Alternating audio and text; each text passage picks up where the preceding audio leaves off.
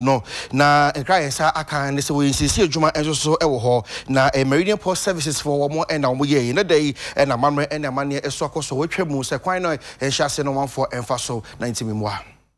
ya humetiso na temakrutu awodro kwantimpo awodro no so timi se ampabre omupa ekwan no enye entinam so amadroba fo no kyese wo mo bre papa ombedi traffic musa ansa no madu ba bi omuduru enti obi a wo kɔ adwuma no betena ka mu obedu no na kyese ebre ekɔ atia no koduru officer ontimi nya ne papa bia na humeti enti na Meridian Port Service for fatro mo so behwe asiesi akwantimpo dodo na wotema kroponi mu aboa ahwe ama akwan so adawo no mo fan penyini kwanchefo de ema Meridian Port Service and UTV AD Enkomo na wachire dwumedie no fapem ene baabi akwa kuduru. This project is a very much needed project, not only to the port. I mean, certainly this will ease the entry in and out of this harbor, but what's most importantly,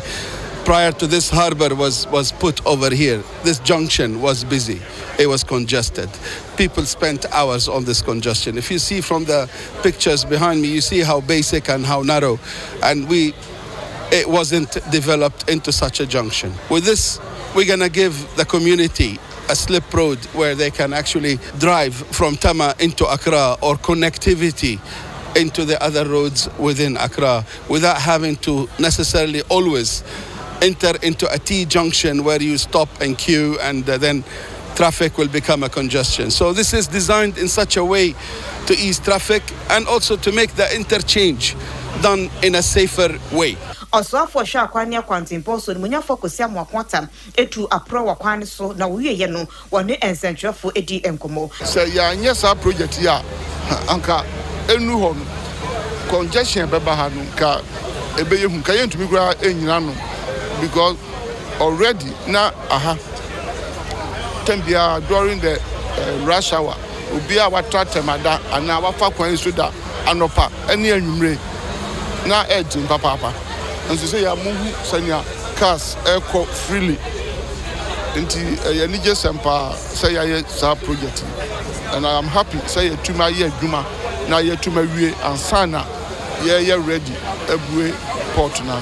na ye ma enso ha ya ye discuss aban ekoji efi China Development Bank CDB na ebeye efi ha akofa Nungwa barrier Ediakusi Blaster Square. A bankra chipina wono ene watema onmonya for Felix Mensam enso ekasaye. Adia ewo restoration agenda nimu dada. Say yenhwe na containers nyina need small kiosks and free the shoulders of the road. Na yen the beauty of the road infrastructure na se sia omampanyi ama ye ewo tema no. Maybe am hu say aban